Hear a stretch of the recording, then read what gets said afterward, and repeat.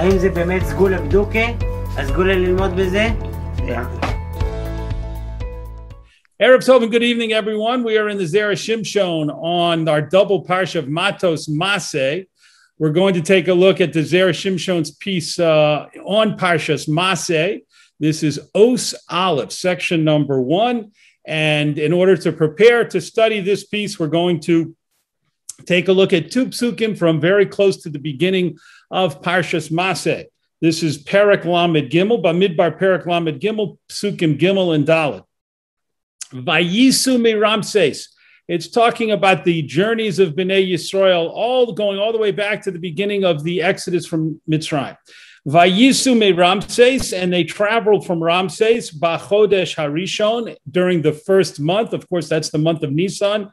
Bachamisha Osar Yom Lachodesh Harishon, on the 15th day of the first month. Mimocharas HaPesach, on the day after the bringing of the Korban Pesach, Yotzu Bnei Yisrael went out, B'yod Ramah, with an uplifted hand, Le'ene Kol Mitzrayim, and the eyes of all of the Egyptians, and the eyes of all of Egypt. Next pasuk, U'Mitzrayim Mekabrim Eis Asher Hika Hashem Bahem Kol Bechor. The Egyptians were burying all of the people who had died when Hashem struck the firstborns. Uveloheihem asa Hashem shvatim. And amongst the gods, their gods, the Egyptian gods, Hashem had also taken judgment, had also inflicted judgment upon the gods of Egypt as well. Those are the two psukim, and now Os Aleph on Parshas Masei in the Zera Shimshon. Mitzrayim Mekabrim v'chulei, and Egypt, the Egyptians were burying, etc. Uveloheihem asa Hashem shvatim, and amongst their gods Hashem did judgments. Koshe, this is difficult. Dema inyan u'Mitzrayim Mekabrim im uveloheihem asa Hashem shvatim. What's the connection, the Zera Shimshon asks, between the two halves of the pasuk? The first part says that the Egyptians were burying their dead, and the second half said Hashem had also punished their gods. And we've seen that the Zera Shimshon always feels there should be a certain consistency, a certain continuity in each pasuk, that a pasuk should never mention two totally different ideas that don't have anything to do with each other. If you have two ideas which are really disconnected, then they should be in two different psukim from the perspective of the Zera Shimshon. So he's asking, as we've seen in the past, what's the connection between the first part of the pasuk, dealing with the Egyptians burying their dead, the firstborn dead, and the second part of the pasuk where it says that Hashem took out punishments against the gods of the Egyptians. V'kosav ha-Bachaya, and the Zera Shimshon quotes Rabbeinu Bachai, Parshas Bo, in Parshas Bo, he wrote, Shebalayla lo hirgishu b'makas Eloheihem. At night, the Egyptians did not feel, they were not cognizant of the punishments that Hashem had taken out against their idols and against their gods. Lefisha hoyu trudim b'makas bechoros, because they were totally involved, totally taken up. Their focus was totally on the death of the firstborn. Everyone was in shock. Everyone was dealing with their tremendous loss, the tremendous loss of life and the loss of loved ones. Aval baboker, but in the morning,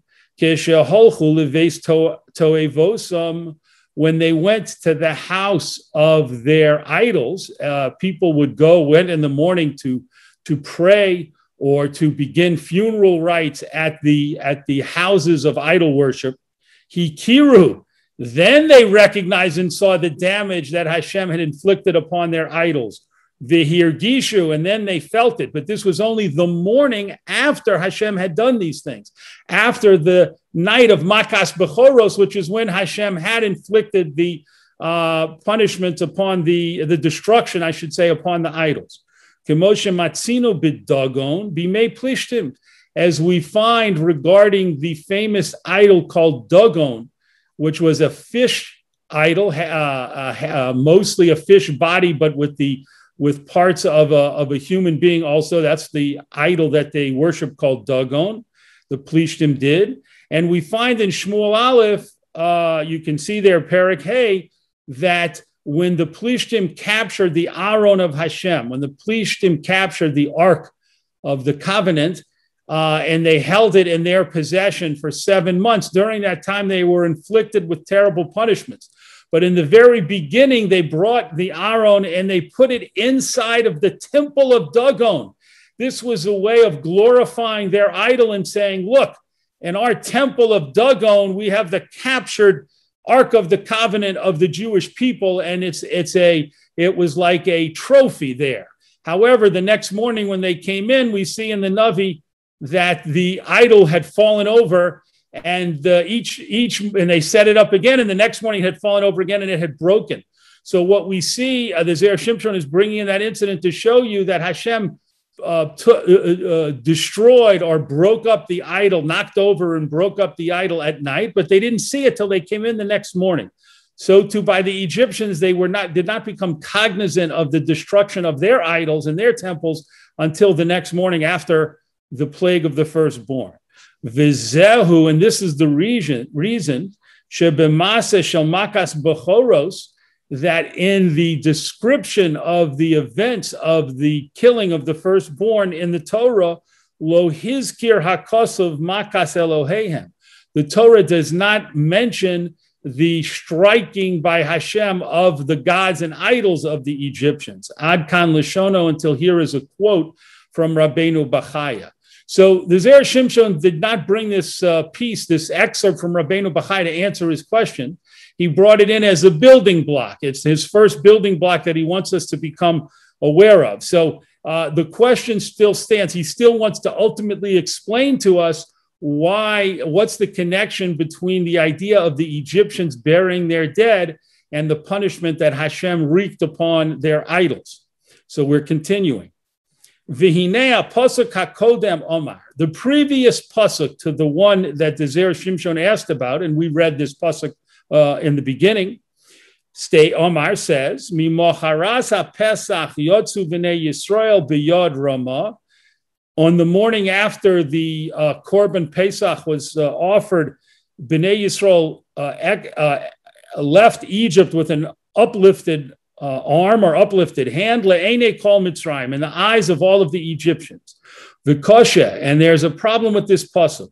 The bishlama, it would make sense, im hayam mamtin laboker, if Hashem had the B'nai Yisrael wait to leave till the morning, ad sheyeh le'enei ha'olam, in order that the whole world would see and witness and hear about their exodus, their leaving Egypt. Nicha, then that would make sense that instead of leaving at night when they could have left, and when after Makas Bechoros, the Egyptians were telling them, leave, we can't take it anymore, it would have made sense for them to wait till the morning if the pasuk said the whole world needed to see this. Hashem wanted everyone to see this in the light of day. Aval le'enei kol Mitzrayim, but if Hashem's plan was that the Egyptians should see them leaving and be aware that they were leaving, that goal could have been fulfilled even if they left at night. All of them, as the Zera Shimshon told us, were involved with the dealing with the loss of the firstborn and the dead bodies that each house had as the Torah tells us, each house, there was no house without a dead body, without a dead firstborn. And they were all dealing with the loss and the trauma and the shock. And the Egyptians were strongly telling the Jews, in order to leave. The Egyptians were doing everything they could to get the Jews to leave. So that was going on during the night of Makas Bechoros. So why did Hashem say, don't leave at night and only give the order to leave the next morning if Hashem's goal was only that the Egyptians should be aware of the fact that the Jews were leaving Biyad Ramah with an uplifted arm? That could have happened at night, the Zera Shimshon asks. The Adarabah, and just the opposite. Lehamtin laboker, to wait, to specifically hold up the process and wait until the morning. Hashem should have been concerned, pen yechazek libam, perhaps the Egyptians would have strengthened their heart by the time the next day came. Hoil she'ovra hamaka, because the plague would have passed. Perhaps during the night they were in shock, but the next morning maybe the Egyptians would have regained their composure. V'lo yirtzu od lishloach es Yisrael, and they would no longer have wanted to send out their slaves, the Jewish people. Kimosha osu b'chol shar hamakos, like we saw what actually happened with the other makos. During the duration of the plague, the Egyptians, and sometimes it even reached as high as Paro himself, said, enough already, we can't take it, the Jews can leave. But then once the plague stopped, they changed their mind and they did not relinquish their power over Bnei Yisrael. So waiting until the next morning, the Zera Shimshon says, seems like a very dubious, a very questionable practice or idea from Hashem, because the Egyptians could have changed their mind, and then Hashem did not want the Jews to have to fight their way out. The whole point was that the Egyptians would be so distraught, so discouraged, so downtrodden, so humbled, that they would insist that the Jews leave, as opposed to Bnei Yisrael having to fight their way out. Lochein, bottom paragraph. Lochein, therefore, ba hakosav v'tirates. Therefore, the pasuk comes to answer this question. Shelo hayamakom lechashash zeh. There was no reason, there was no place for this concern. Shahare baboker, because in the morning, kisheyatzu Yisrael, when Bnei Yisrael left Egypt, hayelahem likbor meisehem. The Egyptians, as we said, were busily preparing preparing and burying their dead. B'toevo shelahem, with all of the rituals and the rites of their idols, and along with the destroyed idols. Ve'oz hayu margishim b'makas Elohehem, and that's when they felt and realized that their idols had been destroyed overnight. That not just had they lost their firstborn children, but they had lost their idols in their temples of idolatry. Ve'im kein nikra shas hamaka mamish. And if so, the mourning was still considered and could still be referred to as the time of the plague. And therefore, it was not possible. There was no reason to be concerned that they might change their mind and retract their urgings for Bnei Yisrael to leave. The HaKadosh Baruch Hu Rotza, and Hashem wanted, sheyargishu af b'makazu le'enei Yisrael. Hashem Dafka wanted that Bnei Yisrael should witness the pain and the suffering that the Egyptians felt the next morning over when they discovered the loss of their idols in their temples. Umishum hachi, and there, because of this, Himtin Yitziyosam ad Haboker, Hashem held up. He delayed their exodus until the next morning. V'zehu hatam l'smichos mikros halolu. And this is the reason for combining the two different ideas, the two different phrases in the pasuk that we read. So now let's go back and put the building blocks together to understand how the Zera Shimshon answered his original question.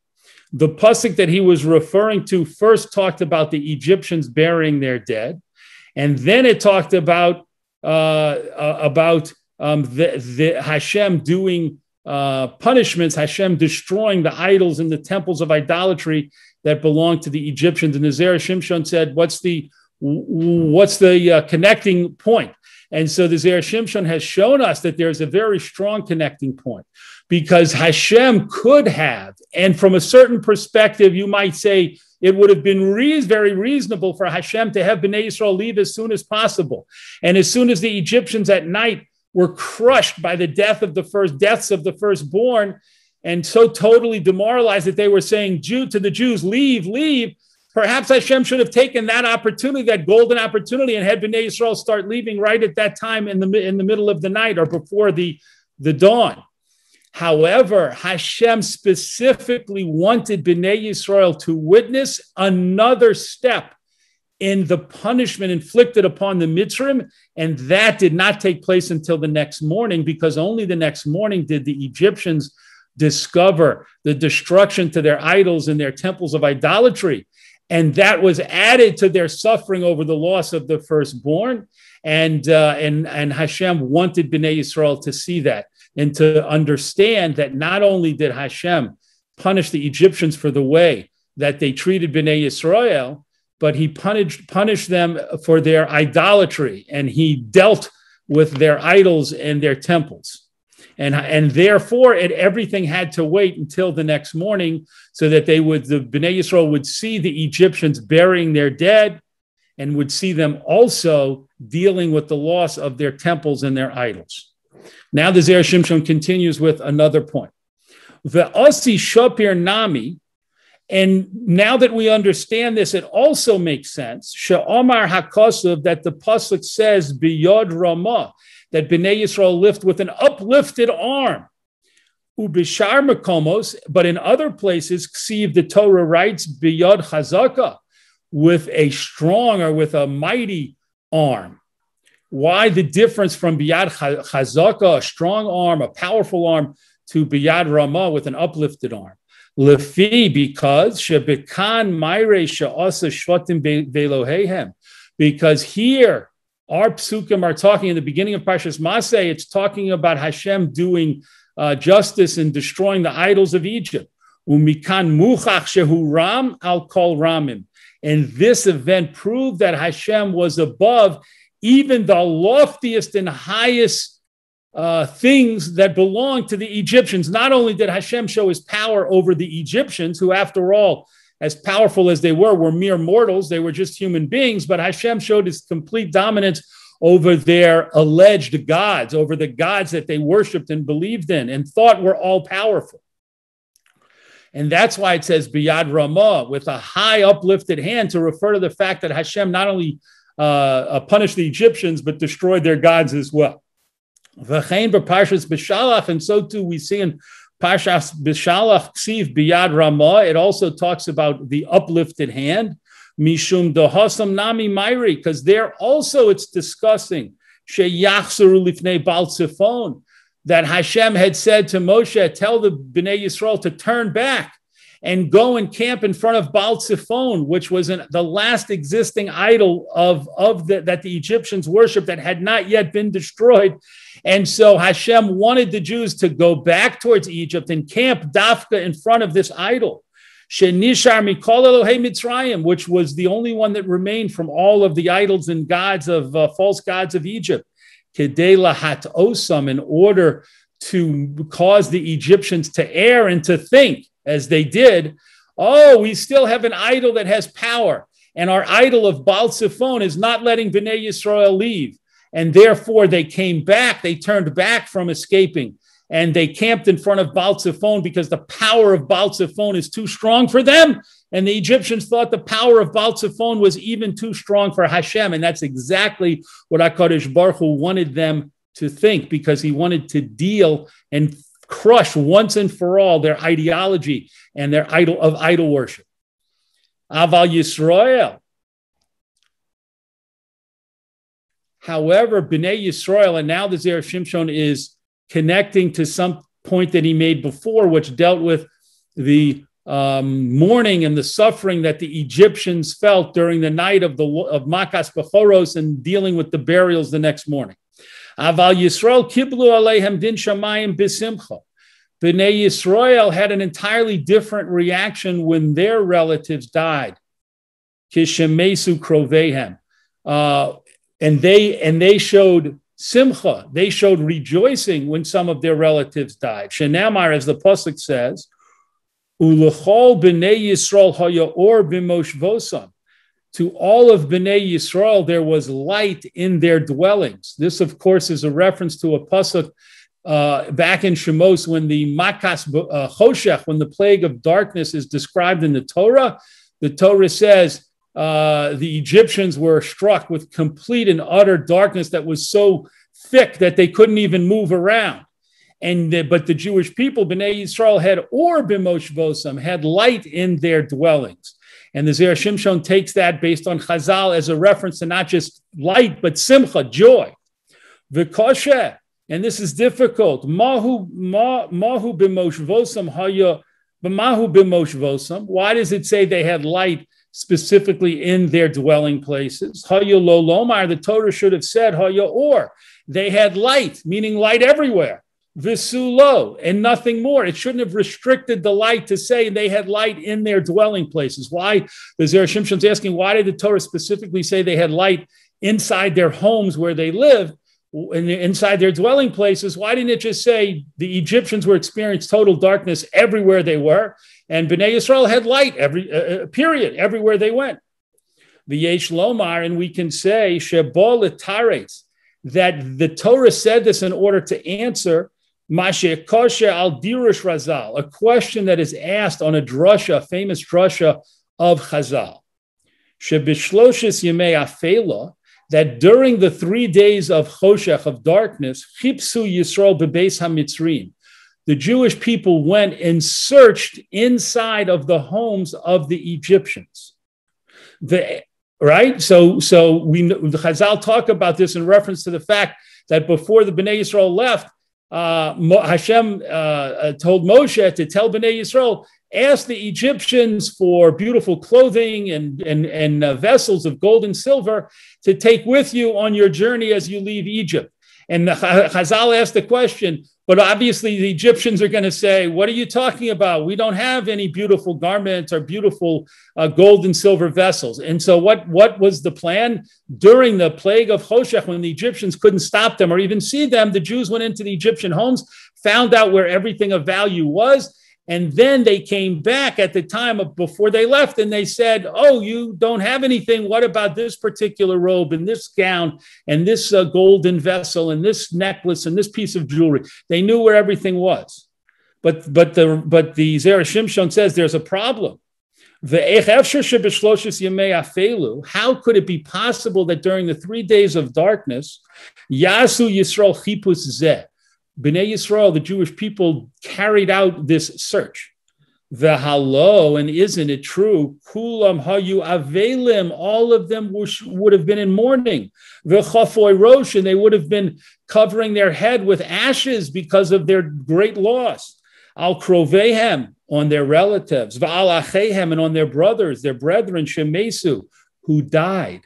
Ki arba halakim mesu, because 4/5 of the Jewish people died b'shloshi yemei afela, during the 3 days of darkness. So the Zera Shimshon here is bringing two statements by Chazal about what took place, what transpired during the 3 days of darkness. And he's saying the two statements by Chazal seem to be problematic. They don't seem to go together. They clash. Why? Because on the one hand, Chazal teaches us that during the plague of Choshech, 4/5 of the Jewish people who did not deserve to be redeemed died. And on the other hand, which should have brought national mourning and a national sense of catastrophe to the Jewish people. But on the other hand, the Torah, Chazal tell us that during the 3 days of Choshech, Bnei Yisrael were going into the homes of the Egyptians to search out and to discover the hiding places of their beautiful garments and vessels. So it doesn't fit, doesn't make sense that both of those things were happening at the same time. The Yesh Lomar and the Zera Shimshon says we can answer the Isa b'Shulchan Aruch Yoredeya. It states in Shulchan Aruch Yoredeya, Kol HaPorshim Midarchei Tzibor. This is a chapter in Shulchan Aruch Yoredeya that deals with, that whole section over there is dealing with Avelis, the laws of mourning. And it says, for all Jews who depart, who break away from the religious ways of the congregation, uporkim ol mitzvos, and they remove the yoke of mitzvos, the responsibility of doing mitzvos, me'al savaram, from on their necks, meaning they claim and they live their lives as if the responsibility to do mitzvos doesn't apply to them. Ve'ein nichlolim b'chlal Yisrael, and they do not include themselves amongst Bnei Yisrael. They say, no, we're humanists. We're people who don't belong to the Jewish people. They denounce their membership and their citizenship amongst Bnei Yisrael. Ein onenin aleihem, then all the laws of aninus, which is the first stage of mourning, do not apply to them. Ve'ein misablim aleihem, and we do not mourn the loss of such people who reach such a nadir, such an abyss and low point spiritually, that they denounce, they keep no mitzvos, they claim mitzvos don't apply to them, and they denounce their membership among the Jewish people, there is no mourning, no halachas of mourning for them. Ella achehem v'shar krovehem, but rather, and listen to this incredible statement from the Shulchan Aruch, they're the brothers of these people who when these such people die and their other relatives, lovshim levonim, they should wear white clothing, which is a sign of joy. Umisatfim levonim, and they should wrap themselves with head coverings of white, which again was only done on holidays. Ve'ochlim v'shosim v'smechem, and they should eat and drink and be misameach. They should show joy as opposed to any kind of sense of loss or mourning over the loss of such individuals. Ve'af elu, and now the Zera Shimshon comes back to Bnei Yisrael at the time of the plague of Choshech. Ve'af elu shemesu, and so too these people who died, the 4/5 of the nation that died during the plague of Choshech, tam misasam haya, the reason for their deaths was mipnei shelo hayu rotzim ol mitzvos. They did not want to accept upon themselves the burden of mitzvos, the responsibility of doing mitzvos, ulahachlel bechlal Yisrael, and to be included amongst the Jewish people. They too, the 4/5 of the people of the nation who died during the plague of Choshech, said, we're not leaving, we're Egyptians. We don't identify with these slaves of Bnei Yisrael. We're not like them. We're not a part of them. Ulefichach kroveihem lo hisablu aleihem, and therefore their relatives did not mourn for them. Ela adarabba, but the opposite, simchu me'od, they showed joy over the loss. Ki ba'avod rishoyim rina. This is a pasuk in Mishlei which says, with the loss or the destruction of the wicked comes rina, comes singing and joy. Ubiyamim kadmonim, in ancient times, hayu osim moshvos uma'amodos bechazarosam min hakever. The people had a custom to make little gatherings where they would sit or stand and talk on the way back from the cemetery when they had buried a good person, a righteous person, an esteemed member of the community, when they had buried a good Jew, a believing Jewish person, then they would come back and there would be places for people to sit or to stand and to talk about, continue talking about the loss of this person, what a good special person it was. And that's what they used to do. They didn't just, it wasn't enough or sufficient to just have a service at the kever. They would continue the discussion and the talking in the morning and the eulogizing on the way back from the kever at these meeting spots. V'lochein Omar HaKosav, and that's therefore the pasuk says, Ki Yisrael lo hayu osim hamoshavos be'avelus alachehem, that at the time after the Makas Choshech, after the plague of darkness, when all of these people who did not want to, who rejected any identification with Bnei Yisrael when they died during the plague of Choshech, the Torah says the Jews did not do these kinds of gatherings to talk about how terrible the loss was. Ella, but rather, ulechol b'nei Yisrael haya or b'moshvosam. The Torah specifically, in a way, goes out of its way to say they had light and rejoicing in their moshvosam, in their dwelling places, as opposed to the dwelling places in the sitting areas where they used to normally, traditionally sit and talk about the loss of good people. At a time when normally they would have done their moshavos, their sorrowful, mournful gatherings, there was light and rejoicing bim moshvosam in their sitting places and in their dwelling places, because the Zera Shimshon wants to instruct us and teach us something that could be viewed as a hard lesson, and that is that at the time of this great loss of people, the remaining 1/5 of Bnei Yisrael actually saw this in a totally different perspective and reacted with simcha and with light and rejoicing, because these people who did not want to be a part of Bnei Yisrael were in fact removed from being a part of Bnei Yisrael. Yasher koach for everyone for joining us in the Zera Shimshon tonight. We look forward, God willing, to learning Zera Shimshon on next week's Parsha.